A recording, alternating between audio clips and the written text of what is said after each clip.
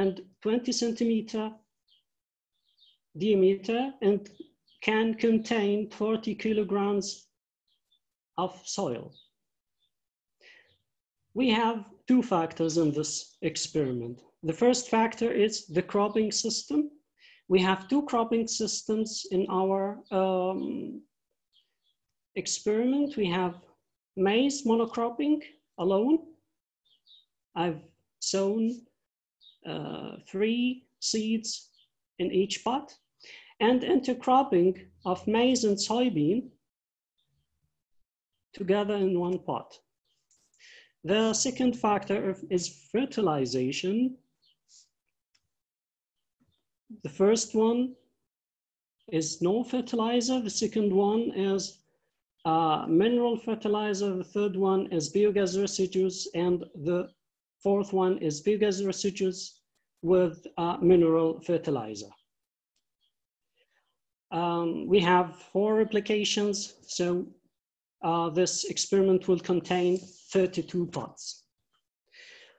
We have here maize monoculture, maize alone, and maize, intercrop maize with soybean, and then without nitrogen or without mineral, and then with only with mineral, and then with biogas residues, and then mineral with biogas residues. And we have replicated the treatments 4 times. In order to irrigate, we should monitor the soil water content using the TDR 300. It's very accurate, and we could calculate the irrigation water requirements very accurately. The leaching water was collected regularly in this lower part, black part. We've collected them. And we have taken also soil samples in 3 depths, from 0 to 30, from 30 to 60, and from 60 to 90 centimeters by means of thin auger. Yeah, and then we have taken the digestions of soil samples to determine the mineral nitrogen.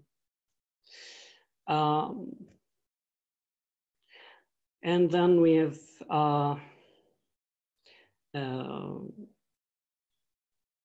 we've determined the nitrate and leaching water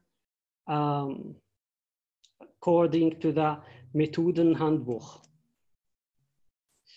We have measured also the chlorophyll according to the N content in the leaves. We have also measured the height of maize in different growth stages, and the amount of leached water, and the total plant weight. And then we've made the statistical analysis. Yeah, the height of plant maize we have measured in different growth stages, and also the end test we've taken also in different growth stages. The amount of leaching water we've taken also after each irrigation.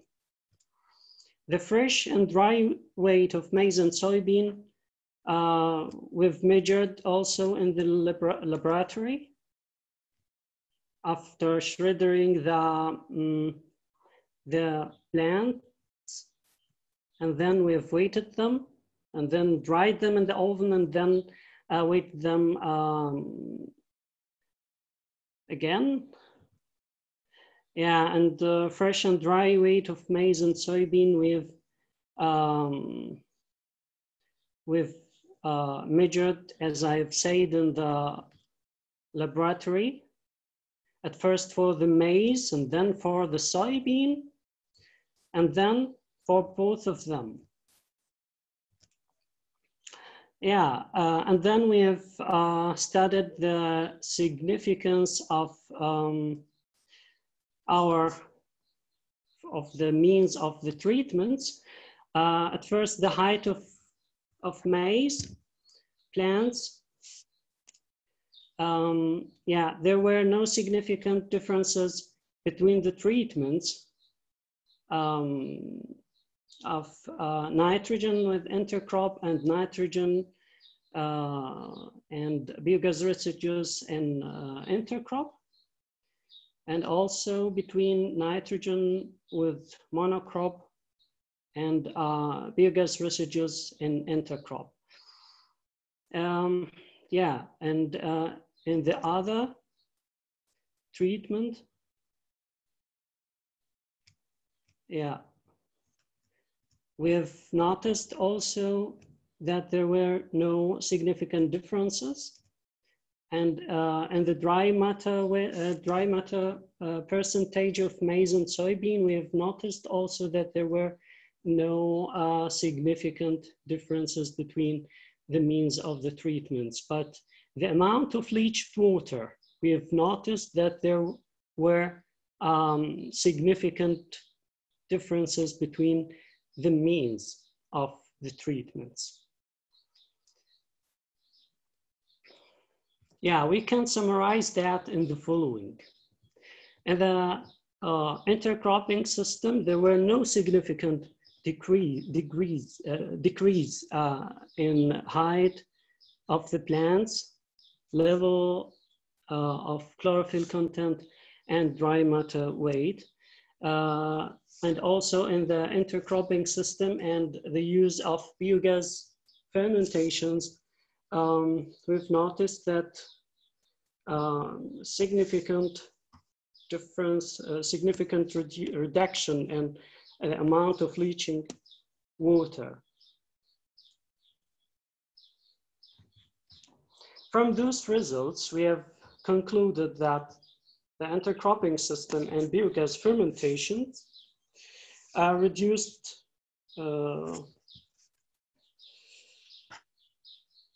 enhanced the soil fertility of sandy soil through nitrogen fixation and improved water holding capacity. That means the amount of leaching water and nitrogen entry into the groundwater were reduced. And that's what we are looking for. Yeah, that's why I recommend using intercropping system with the use of fermentation residues to increase the nitrogen use efficiency and to reduce the groundwater pollution. Thank you so much. Thank you. That was an excellent presentation that you have made. And I think that people are getting the benefits that how you are working in your laboratory, how the works are going on in the Germany. They have come to